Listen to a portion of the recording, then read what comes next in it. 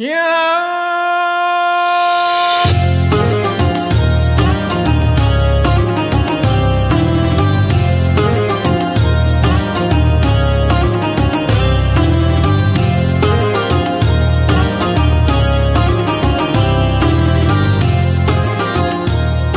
Hey Doc, are we cracking on? Are we doing? Yep. Excellent, fantastic. Welcome everybody. Let me just. My name's Abdul. Abdul Mannan. I'm one of the medical directors of Blue Peanut, and I'm going to co-host this with my colleague and friend, Dr. Imran Khan, who's also medical director at Blue Peanuts. Hello, everybody's chatting, so I'm going to bring the chat box up. And what I'm also going to do is try and share my screen. Now, I always mess this up, so Imran tells me off. So, guys, make sure you tell Imran off if he tells me off, all right? You be on my side today. Work experience. There you go. Can you see the screen? Let me have a look. Yeah, that's good. And then if I go to slideshow, from the beginning. Yeah, great stuff. Can everybody see that? Yeah. Gosh, the chat's gone busy. Brilliant. I like it that way. Lovely. Fantastic. Yeah, I'm having a lovely morning, Pavanpreet. I think it was Pavan who said that. That's a lovely comment. Yeah, hope you guys are enjoying it too. It's been nice and sunny. It's been a great couple of days. Well, not a couple of days, a few days actually. So, yeah, great stuff. Before the snow comes, I think we're going to get... why Blue Peanut? It's because that's all we could think about at the time, Rian. We were having pistachios at the time. It looked a bit blue to me. So no good reason other than that. But everybody seems to remember the name, so we stuck with it, basically. Do you think that's a good idea? Or shall we change our name, do you think? Or shall we leave it as it is? Sounds unique. Keep it. It's unique. Yes. Red squirrel. Great. No, I like it. Keep it. All right, we'll keep it. Happy days. Excellent. Right, guys, I've told you who I am. I've told you who Imran is. We're both medical directors. We're portfolio doctors. We work for the NHS. We do this as well. What about you guys? Where are you from? Where have you logged in from? Tell me. Where are these guys? Northampton, Ireland, London, Manchester, Leicester, North Yorkshire, Bournemouth, Derby, Birmingham, Milton Keynes, Saudi Arabia, Melbourne, Australia, Wembley, London, Glasgow, Hong Kong, Netherlands, Watford, St Albans. Fantastic. Bradford, where's that? Where's Bradford? Northeast. And Taiwan, living in London. Fantastic. Shropshire. Excellent. Brilliant. Listen, guys, you're welcome. You're more than welcome. Fantastic. Hey, come on, I know where Bradford is. I was just joking. It's one of my favourite restaurants in Bradford. Brilliant. Mohammed had the heads. Oh, welcome, Noor. Welcome. I know Mohammed. Yes, I used to be my teacher in Manchester. Fantastic. Really good of you to join us. Yes, the food's amazing, Farah. It's beautiful over there. There's quite a few restaurants there, actually, I enjoy, if I'm honest. But we do go there sometimes to dine out. Brilliant. Guys, welcome to the course today. It's a short course. It's Malaika. It's funny. I was about to say how long the course is. So it's very funny you just asked that question. It's only an hour. It's to have a chat, really, about work experience, because this is one of the things we've been getting a lot over the last few months. People are asking us about, look, work experience. What do I do? Where do I go? How do I do things? So we thought, look, the best thing to do really is just have a bit of a chat session, a bit like this, so that it gives you some idea as to what you can be doing for work experience. As you know, things are rather different with COVID around us. So, let me ask you the question first. Why is it important? Why are people keep asking the question? Why are they asking us about work experience? Why do you want to do work experience? What's the point? Why is it important? What do you think? You're welcome, one. Insight into the life of a doctor, realistic insight, informed decision, excellent, Tabitha, brilliant, realistic insight. Yeah, so you're all coming out with all the right answers, really. well-rounded, see how the NHS works, need it for a job. Kind of seeing what I'm getting into. Yeah, absolutely. You're all coming up with excellent answers, gain experience, pros and cons of medical career, better understanding, what qualities are required, communication, empathy, etc. Excellent, guys. So you've given me some lovely answers. I would expect no less. You're bright young people with all the right ideas. So yeah, I completely agree with you. Let me just try and move my slides. There you go. So yeah, so as you rightly said, we want to do work experience, or that's what we have always done, because it gives us a good understanding about real life, experience of working as a doctor. And when I say doctor, guys, I mean dentists as well. Have we got any aspiring dentists here, or is it mainly medical? Is it people who want to become doctors? Is there any? Yeah, some dentists. Yeah. So loads of you. Brilliant, excellent. I'm glad you've joined because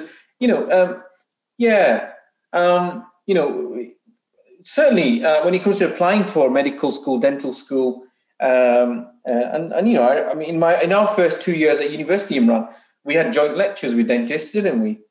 So yeah, there's a lot of crossover between the two courses. Sometimes any vets attending today? We sometimes get vet students coming as well. Again, because they do a very similar thing to get into university, the interview process, everything's very similar.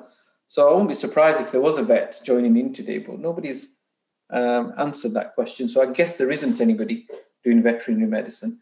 But yeah, it gives you real life understanding and view to how doctors work, dentists work. You can see the good, the bad, and the ugly when you do these, on-site work experience. So you get a feel for what it's like, really, and you can make that informed decision.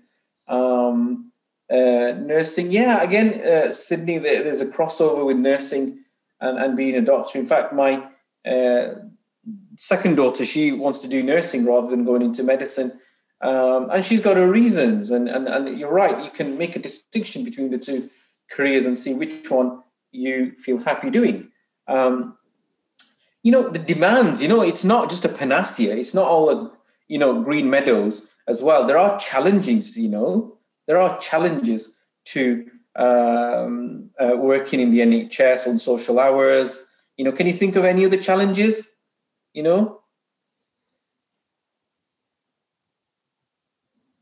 Underfunding.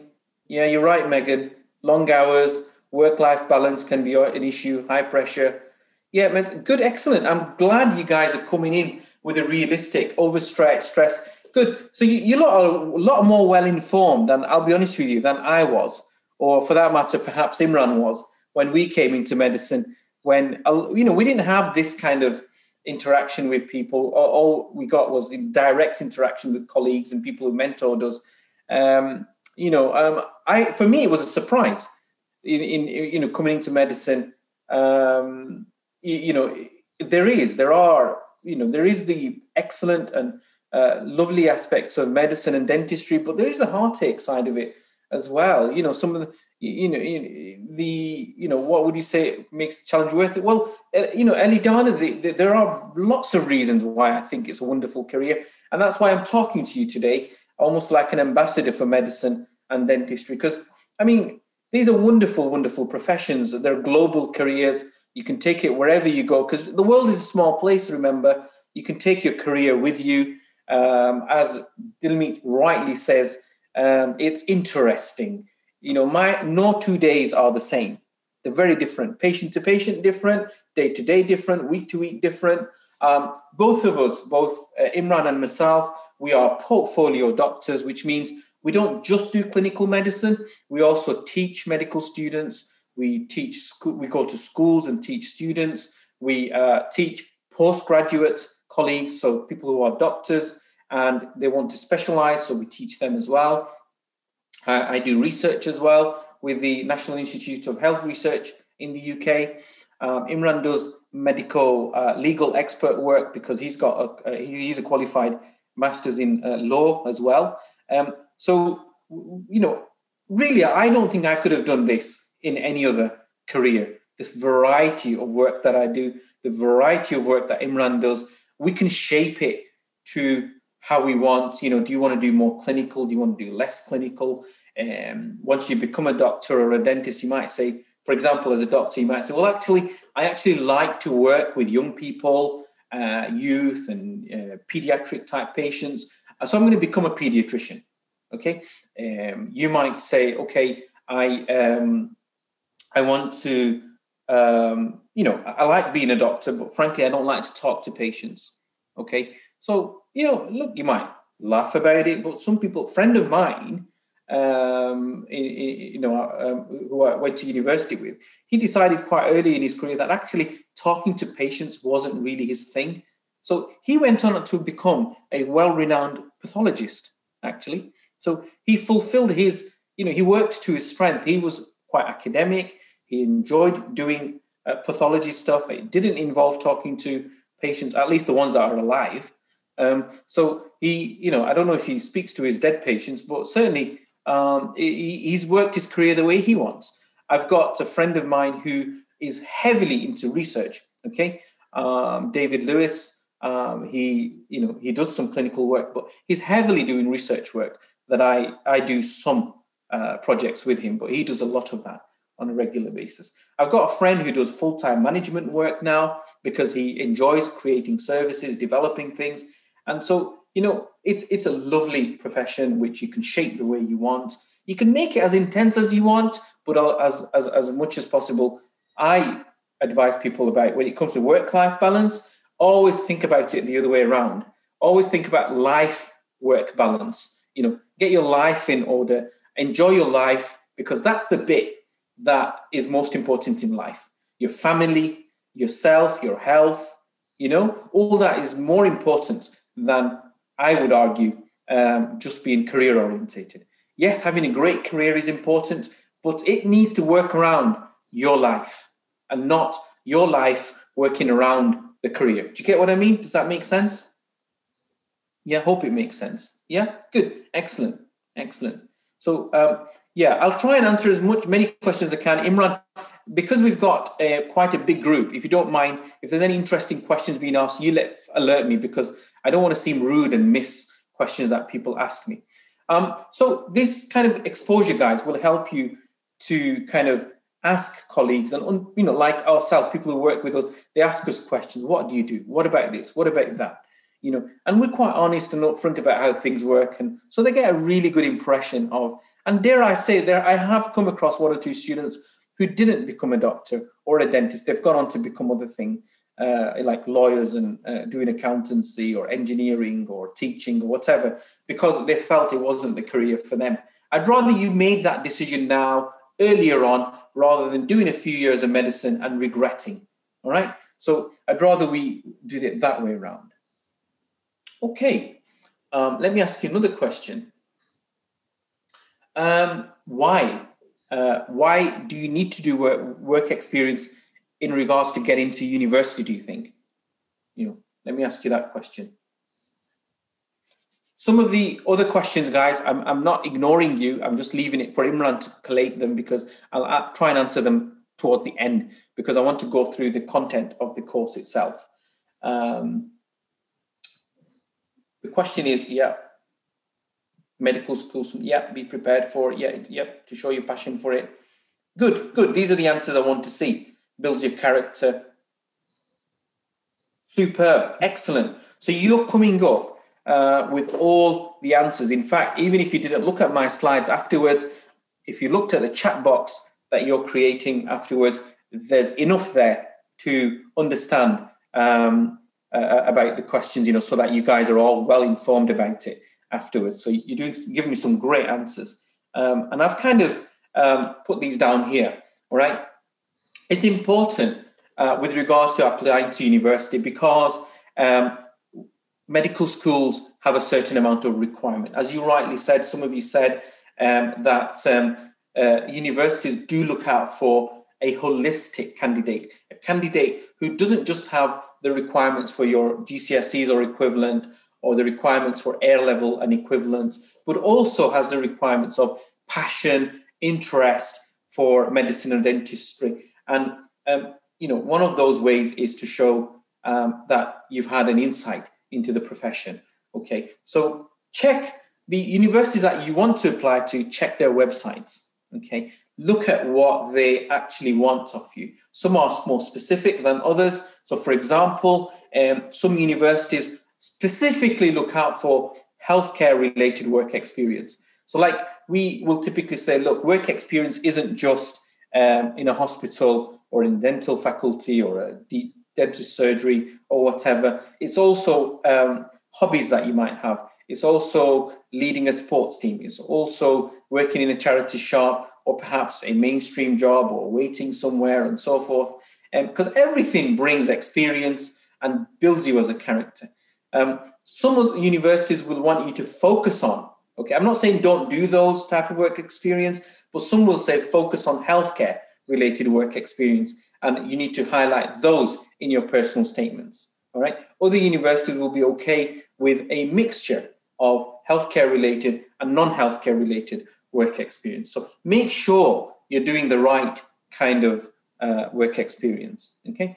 Some even go as far as stipulating the kind of experience and how long. So 5 days, 2 weeks, and so on and so forth. So some will be a bit more specific. So do check your university's website or ring the admissions officer. Have a chat with them. It's not just the one officer, there's a department, a few people, and they'll tell you, look, these are the kind of things we look out for. Ring them, talk to them. They're very approachable.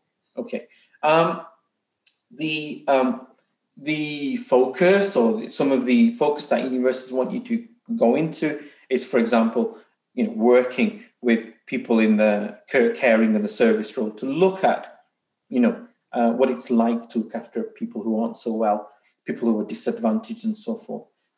They want you to, in some cases, have direct observation of healthcare in practice. So they'll want you to have, say, experience in the care sector in a NHS facility, for example. So these are the things that you need, the nuances of work experience you need to try and work out depending on where you're applying to. So make sure because remember that these are personal statements that is a component of what gets you through to interviews. Not for every medical school. For example, Manchester will want you to fill their own form in, and there you need to impress them with the work experience and so forth. So naturally brings me on to the next question. I bet you're all dying me to ask me this question. What kind of work experience can you do? I mean, first of all, imagine there's no COVID-19 and all the restrictions. If that wasn't in place, what are the kind of avenues for work experience you could think about? Volunteering, yeah, Noor, you're right. Shadowing a doctor, GP, yeah, working in a care home, hospice, shadowing, pharmacy, hospital, vaccination clinic, interviewing doctor. Oh, that's a good one. I like it. Food banks, NGOs, dietitian, charities, research clinics, St. John Ambulance, Air Ambulance, charity shop, vet clinics. Yeah, why not? Why not? Because that's important, actually. I forgot who asked me that question. But you see, sometimes it's important to show that you've had an objective understanding of the profession. You say, look, I've actually compared and contrasted. I didn't just do, to become a doc, come to medical school. I've not just gone and checked out medical work experience, but I've actually shadowed lawyers. I've actually shadowed dentists to try and, decide which is the best profession for me. Yeah. So you're coming up with some wonderful answers, guys. So yeah, I've kind of put a few on here, charitable organization, food banks and so forth. Now, remember I said to you, forget COVID-19. This time I want you to think about COVID-19, all right? And tell me, what do you think about will work with COVID-19 around us? Virtual placements, yeah, like this one, yeah. Online work experience. Do you know any online work experiences out there? Medic, mentor, good, excellent. Yeah. Local COVID, yeah, absolutely. Local COVID vaccination center. There's loads of these clinics everywhere. Workshops, yeah, BSMS, yeah. Yeah. Pre-med, yeah. Observatory, absolutely. So whilst, students are asking us, look, it's really difficult now. And I get that. Brighton, you're right. Yeah, that's the one, guys. Yeah.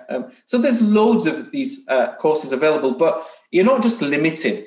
You're right. Have you thought about befriending somebody during COVID?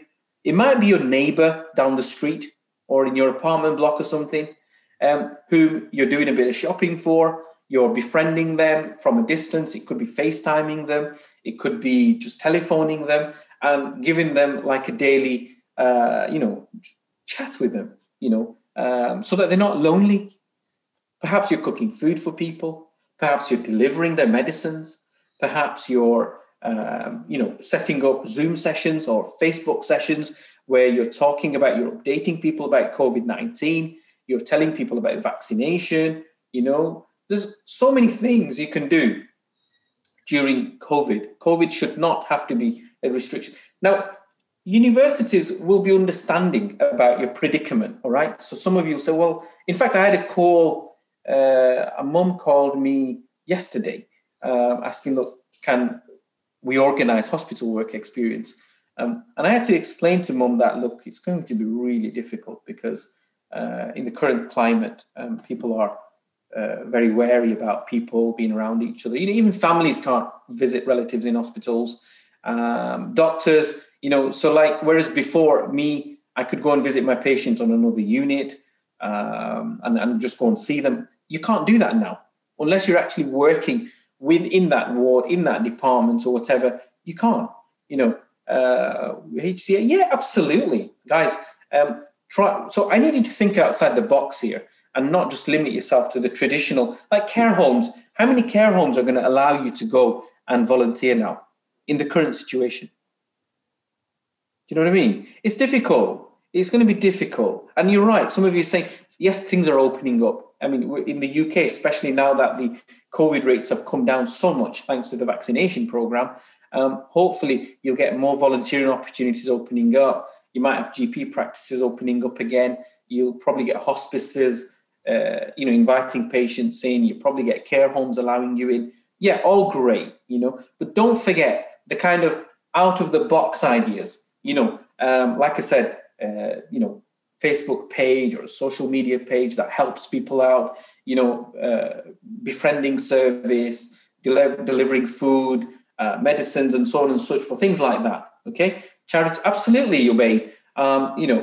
This year, if I was doing my old job again and looking at applicants to the university, I'd be, widening my net a bit and saying, look, I have to be realistic about our students this year. It's not just the classic things we're looking for, and if anything, it's a strength of, test of your mentality that, look, I wasn't restricted by COVID. Okay. I'm not going to just sit there and say, I can't do anything. Yeah. I'm going to think outside the box. I'm going to actually do other things in the meantime.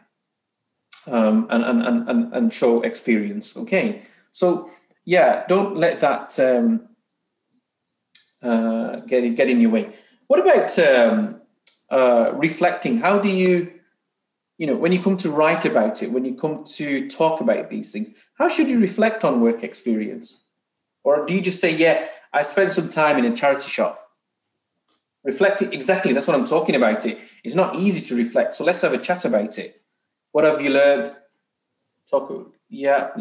Reflect cycle. Good, yeah, I like it. STAR technique, skills you've learned. Good, because what it is, I mean, if you look at my next slide, that kind of focuses on this. The reason why I need you to observe and reflect and think about these is because medical schools don't just want you to, or dental, they don't want you to just list, yeah, I did a work experience at a dental surgery. I spent some time with the orthodontist. I went into a factory that manufactures braces or something. They don't just want that. Okay. They want you to do a deep dive, right? Look, what did you learn at the dental practice? Okay. What's it like? Reflect on what's it like to be a dentist. Reflect on the qualities you see in that dentist. Is it the communication skills? Is it the empathy skills? Is it the leadership skills? Is it the team working skills? Think about it. Yeah. Reflect like that. Let's have a bit of a focus on why you're mentioning this. Why are you going to mention a GP surgery at the hospital and leave it at that? Focus on why the two were quite distinct. All right. So what in the hospital, you might have seen something about the issue of prioritization. You might have spent some time in A&E. And so you need to think about, how clinicians have to prioritize things. That's a skill set, okay? Making some key decisions with very limited time. In a GP practice, yes, there might be pressure, but the pressure is different. You might focus more on communication skills, on the fact that you have to have a long-term relationship with patients. Okay, the fact that actually you have to work with minimal resources. You haven't got X-rays and blood tests and this and that straight away in hand in a GP surgery. You very much rely more on your clinical experience. Okay, so think about this kind of reflection. All right, when it comes to writing up. So, are you with me there? Are you getting the gist of it? Here we have Mr. Khan here, guys. Imran's going to be a pretend patient. He's a 70-year-old guy. I know he looks like a baby. He looks like a, sprightly 19-year-old, but you're going to have to use your imagination and think he's 70-year-old, okay? He lives in the nursing home where you've come to do work experience, okay? He's known to have mild dementia, diabetes, heart disease, okay? So he's got a few things going on. And I want you to get to know him. So ask him. What questions do you want to ask him?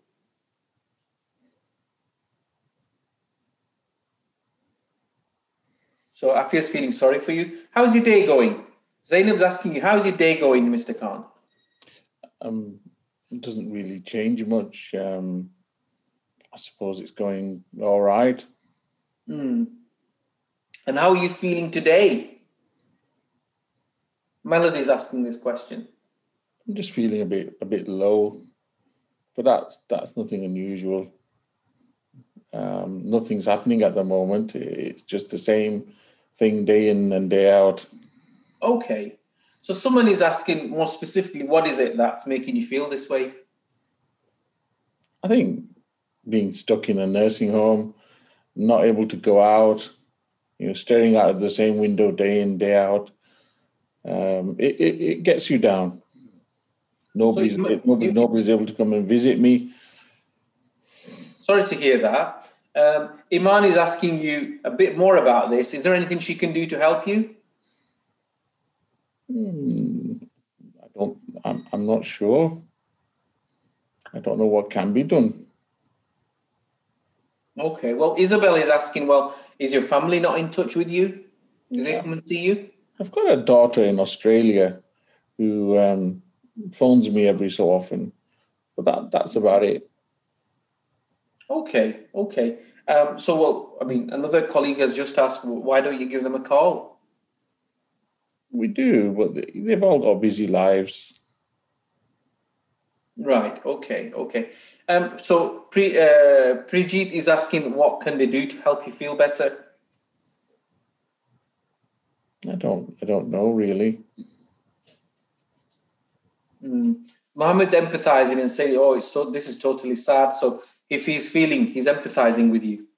And they're asking you, would you like to join a support group to help you? I don't really like strangers either. Okay. Zahra is asking, do you have any hobbies that might make you feel happy? I used to go out and walk my dog every. The dog died a few years ago. Nothing since then. Mm-hmm. Okay. Anubhav is asking, do you play chess? What's chess? I'm not familiar with what chess is. Okay. So chess is a game? No, don't play any games around here. Oh, okay then. Fine. Rayan saying, do you have any friends? Not really. The other people in nursing home, they don't really talk very much. Oh, okay. Well, Janani's offering to talk to you every other day, keep you company. Would you like that? Yeah, that would be good. Oh, that's nice. Good. Excellent. Well, and Kasim wants to know, are you on any medication at all? Yeah, I take a few pills for my diabetes. I take them with my breakfast in the morning. Okay. And what are the others for? As far as I know, therefore, I've had problems with my heart. I think that they're probably for them. Okay, fine. And we're being asked, somebody's saying, is the medication affecting you anyway? Are you all right on them? I'm not sure it helps. And don't feel any different after taking it. Okay, right, fine, not a problem. The Tanish Preet is asking, look, what about going outside? Would you like to go outside? Yeah, I'd love to go outside. But because of this coronavirus, they've locked us all in. Okay, yeah, true. What about the colleagues are asking here, Yusuf saying, what have you been up to during the lockdown? Nothing much happens here. No. Same thing day in, day out. We're not even allowed to have tea together. Okay. Well, Mary wants to focus on your physical health a bit. Have you had any health checks at all lately? It was about a year ago I went to my surgery for my diabetes check, but I can't remember anything since then. Right. Okay. So you've not had any physical health checks at all? I remember getting an injection, which I think was the vaccine. But nothing really. Right. Okay. So you're not sure. Well, so Kieran's saying, well, would you like us to book you one? Would you like to talk to your doctor? Sorry. Yeah, I think that would be good. Mm-hmm. And Graziel's asking, what kind of heart disease do you have? I remember having a heart attack a few years ago and going into hospital. Okay. I can't remember more than that. Okay. And then just one other question. Do you drink alcohol? Would you like some? I just have some whiskey with my tea sometimes. Okay. Right. Okie dokie. Last but not least, is your health affecting your mind or your mental health well-being, do you think?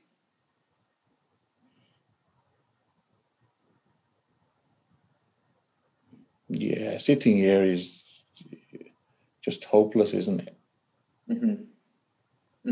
Okay. Right. Okay, we'll stop it there. I'm sure we can go on forever.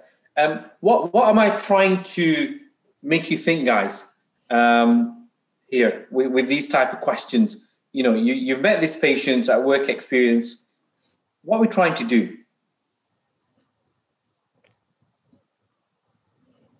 How you deal with elderly patients? Good one, Danielle. Rapport building, yeah. Get them to open up, yeah. And it's not an easy job, is it? Especially if they have dementia. It's not easy to build that conversation. Yeah, being patient-centered. Good, excellent phraseology. Building trust. Figure out diagnosis. Socialize, yeah. Simple things. Keep it simple, Sana. Social empathy. Keep the conversation with learning things. Absolutely. Make them, that's a wonderful point, Augusta. Make them feel worthy. Make them friends. Exactly. 100%, guys. So you see, these are the type of things that we need to think about when it comes to work experience. Of course, it's difficult. It's difficult, isn't it? I think people are very interested. Do you didn't drink alcohol I think they want to know if you drink alcohol in real life. Maybe. No, unfortunately, I don't drink alcohol in real life. So the point is, guys, when you're coming across patients, whether in a GP surgery, whether it's you're in a hospital, whether it's in a nursing home, be interested in people. Okay, in dentistry, in medicine, all right, it's not just about the root canal treatment. It's not just about, dealing with a person's diabetes. Think about how that diabetes affects them, how it can affect their memory, how it can affect their mentality, how it can affect their the fact that they're walking on things and they can't feel the feet, for example. Think about. So you need to be patient-centered, as somebody said earlier on, when you're dealing with patients. And this is the kind of thing you want to reflect on when it comes to personal statements. I always kind of point people to 3 words. Okay, be in their shoes. Empathy, Abdurrahman. Yeah. So I always point people to 3 words. Okay, home, work, and play. Okay, so when you look at a person, now of course you're going to deal with their diabetes, you're going to deal with their heart problem, you're going to do, I hope so anyway. But what you're going to do is think about how this person's. So Mr. Khan's got dementia problem. He struggles to remember. How is it going to affect their home life? Assuming he's at home. Hey? How would you know?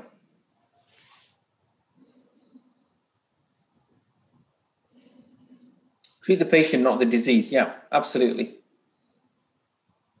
It might not, exactly. You're asking him about the relative, he probably doesn't even recognize them anymore. And they've been put off because they can't relate to the loved one anymore. They might get scared. Absolutely. So from a home perspective, they are going to struggle with their memory. They don't know who their friends are, who their family is. They can't make a cup of tea for themselves anymore. It's frustrating, Bushra. You're absolutely correct. The family, of course they do. They get upset. They get frustrated as well. It works both ways. Trust, absolutely, Sarah. When you can't recognize somebody, it's hard to trust them.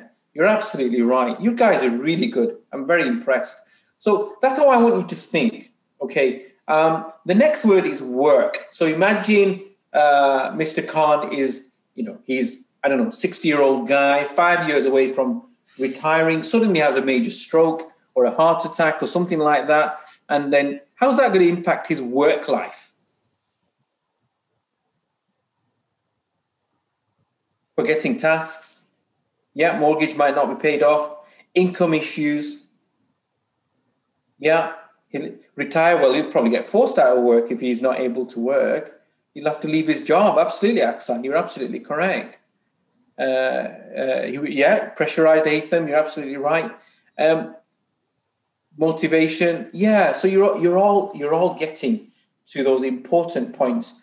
I want you to think about. So, this person he's worked for the last 30, 40 odd years in the same job or, the same company perhaps. Maybe his social life, kind of works around his work life. He might lose all of that. Things that he enjoys doing, it might be related. So once you guys start working, you'll see it that actually your social circle tends to be fitting around your work life as well, because your friends, your colleagues end up becoming your friends. Your, the people you work with, even customers and patients, although patients we don't socialize with, if you're in other lines of work where, for example, you've got, companies you work for or something, people from another company become friends. So like in a healthcare setting, I would say, for example, I work with pharmacists, I work with dentists, I work with nurses, I work with HCAs, I work with PAs. They become my friends. So we socialize together as well, you see. Do you see what I mean? So this is, I think, the level of thinking you need to think about when it comes to relating this kind of experience. And of course, the last bit, remember, home, work, and play. Play is about how will a condition affect a person's ability to enjoy leisurely activity, recreational activity. Does it limit it? Does it reduce the chances? Does it reduce the social circle, hence affects their recreational capacity? Do you see what I mean? So that's the kind of thing you want to think about: home, work, and play. All right. I'm going to end it there. I think what Imran's, this is what I was referring to in that what we're not able to do is face-to-face. We're trying to, do the face-to-face courses later on this year, and we'll put regular updates on our website where we do face-to-face work experience. However, with the COVID situation, we just don't know yet, okay? We'll certainly will be doing virtual work experience, but in terms of face-to-face, we don't know. Keep an eye on things on our website. These are quite intensive programs, in terms of full-day program of work experience like that. By all means, we can see how those go on. If we do face-to-face, we will let you know. And details are on our website. The questions, Imran, you'll have had questions in the comment section. Let's deal with some of those. Yeah. So I think there's some of the questions are about work experience, but there's also questions about other things as well. There's a question here about do medical schools take the personal statement into account? Do medical schools take the UCAS personal statement? Do they actually read this anymore? Okay, so what do you guys think? You tell me. Do universities use personal statements? Yeah, an overwhelming yes. Lots of yeses. Yeah, 18, gosh. Yeah, so in the main, yes, universities do. There are exceptions, aren't there? Do you know of any exceptions? Depends on the uni.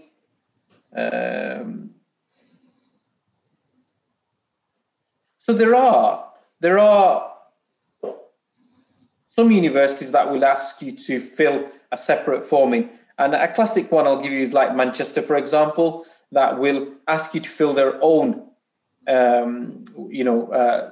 statement or questionnaire, like, answer a few questions. And they look at that for selection purposes. Okay. Does that answer the question, Imran? I think I would also add to that. If they say that they don't use your personal statement, still do remember you're applying to 4 medical schools, still do a top personal statement. I went to a session recently where they said, they just don't bother looking at it because everybody's got an excellent personal statement. And quite worryingly, some of them even said they don't look at the referee because everybody's got an excellent reference, basically. What I would say is if there's anything extra, for example, extenuating circumstances, get your teacher to send that in separately. Some medical school will want you to fill in a separate form for extenuating circumstances. So do let them know if you want to give any extra information that isn't in your personal statement, and that could affect your application. As I say, the UCAS personal statement, even though they might say they don't look at it, I'm sure at some point in the process, if there was a tiebreaker or they were deciding between 2 candidates, they would look at it and see what kind of experience and insight you've got into being a doctor. Imran, whilst somebody's asking me any other tests you need to get into medical school. Well, I can't remember the person who asked that question in the chat box. Well, it depends. If it's a UCAT university you're applying to, it's UCAT. If it's BMAT, then it's BMAT. Some people apply to both types of universities, UCAT and BMAT. So you'll have to do both tests. Yeah. UCAT tips. I'm not going to go into that too much because we did that course twice this morning. If you do, you can join us on another course or, email us if you want, Imran to send you out information about, recordings from the UCAT course. Yeah, I'll be sending an email to everyone who's attended both courses this morning, hopefully on Monday or Tuesday, with details of recordings and where you can download, the UCAT planner and things like that. Yeah. And next question, Imran? There's a question about email us my UCAT course. If somebody has a personal illness, can their own personal experience be counted as work experience? So if it's your own personal, it might be something that motivates you towards medicine. It's probably giving you an insight to the profession. However, as work experience, you won't probably dwell on that as work experience, really. That's your personal circumstance, you see. So I'm not sure if you would see that as work experience. I probably wouldn't. Yeah. Work experience in other countries, yes, of course, it's not a problem. We come across students all the time doing work experience abroad. It's not a problem. Yeah. Anything else, Imran? Yeah, there's a question here about how long should we actually volunteer for? Is there a duration? Well, some universities will stipulate, some will say, look, they want to see 2 weeks worth. Some will say a few days worth.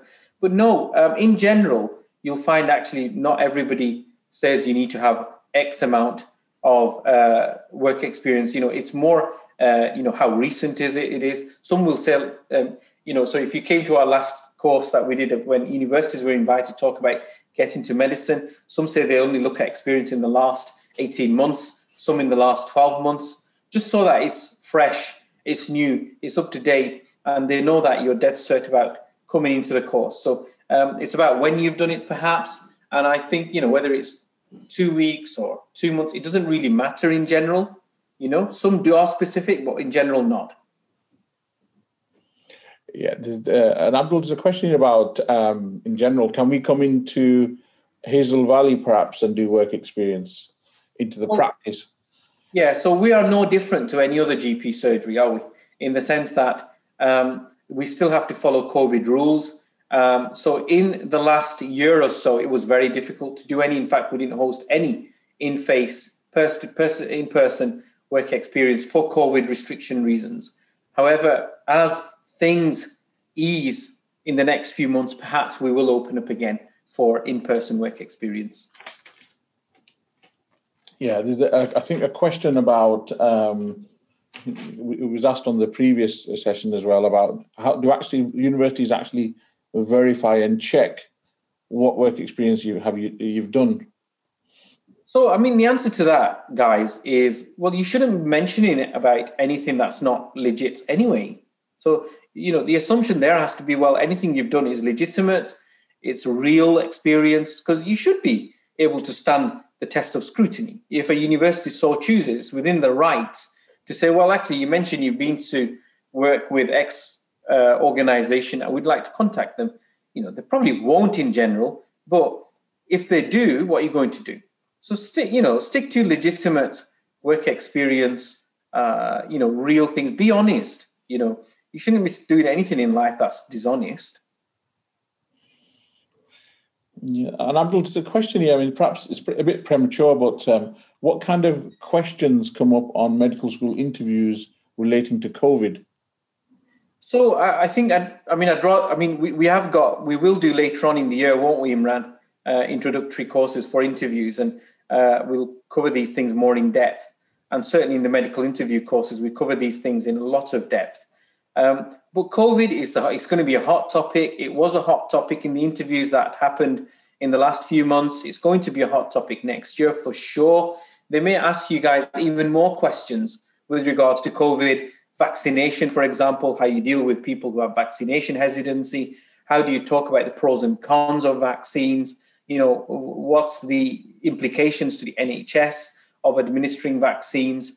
What about an implication of no vaccines on the workplace? How, for example,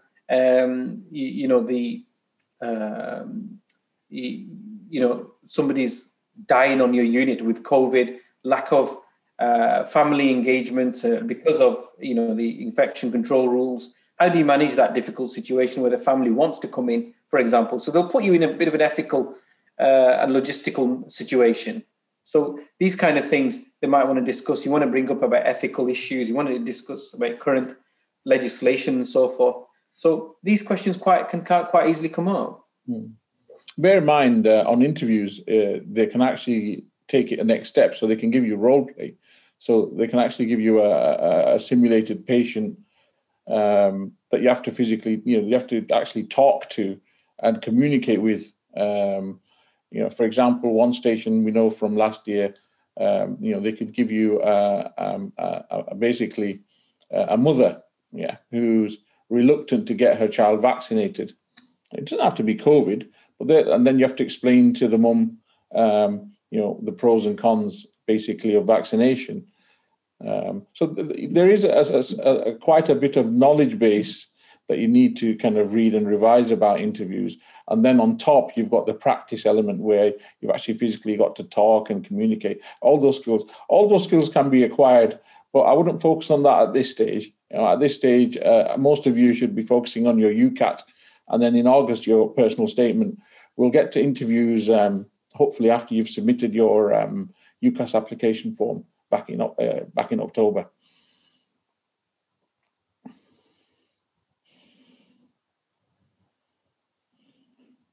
Any other questions, Imran? I think that was it. There was a brief question about GCSE requirements and entry requirements for medicine, but I think we've tackled quite a bit of them, haven't we? I mean, I don't know. Yeah, I mean, whilst you look at further questions, I mean, as far as GCSEs are concerned, yes, universities vary slightly in how they measure the GCSE grades in terms of the scoring they put down, in terms of the weighting. Some are, certainly with your core subjects, very particular about. So make sure when you're applying, you look at the GCSE requirements, how specific they are. Do your GCSE grades fulfill the requirements? Okay. While some universities, for example, Oxbridge is classic, where they say they don't necessarily ask for anything specific in the GCSEs. However, when me and Imran did some FOI check on the kind of students that get entry into Oxbridge, you find actually the majority of them have had 9s and 8s for GCSE. So that's a reality. Same goes for A-levels. What grades will people accept? They're very strict. If it's a conditional offer, they'll be very strict about the grades that they want. Unless, of course, you've had exceptional circumstances that limited the grades, or for whatever reason, in which case you'll, Alexandra, what if you got 7 and 8? Well, actually, for most universities, medical schools, it's not a problem. Just make sure that your GCSEs gives you the right number of points that are required to get you through to interview. You'll find that on their website. If it's difficult to find, then just ring the admissions department and say, guys, I've got these grades. Would I, from a GCSE perspective, get through? Of course, it depends on your personal statement, perhaps, on your UCAT score and other things to get to interview. But will those GCSEs put me at any disadvantage at all? You can check that. Do they mind if you have a gap year? No. I think if you've got your offer from the university and decide to take a gap year, in the main, no. Once you've got the offer, for you to then defer it, not a problem. If you don't apply, go have a gap year. Does that, so long as you've got the grades to apply the following year, it's not a problem. You're not resitting, are you? Bear in mind, if you want to undertake a gap year, if you've got an offer and you meet the grades and then you ask, they can refuse basically. Some of them will only allow a gap year in extenuating circumstances. It's a different ball game if you don't get any offers and you want to take a gap year. That's a different situation. But universities might be a bit reluctant to give you a gap year at the moment without any extenuating circumstances. Great, fantastic. I think, shall I bring it to a close, Imran? It's getting to the hour limit, so I'd like to bring the day to a close, guys. Thank you very much for joining us. It's been good to have this chat with you. It's been a busy session. Over 500 of you attended the course. I hope you got something out of the course. I hope it helps. Certainly courses like that, it's purely we're doing on a voluntary basis because once upon a time, people helped me and Imran get into medicine. Our families are modest, background. My dad was a textile worker. Imran's dad was a bus driver. And I think we would have struggled to get into medicine had other people not helped us, advised us and guided us. So I think that's what we're trying to create, a culture of giving back. You guys will do hopefully the same one day and guide other people into the profession. It is a great profession to get into. I wish you all well. Make sure you do try to get into becoming doctors and dentists. I think you're certainly a very clever bunch from the questions you're asking. I wish you all the very best. Both of us wish you well. we might see you in other courses in the future, but certainly look after yourselves and don't give up on your dreams, guys. Yeah.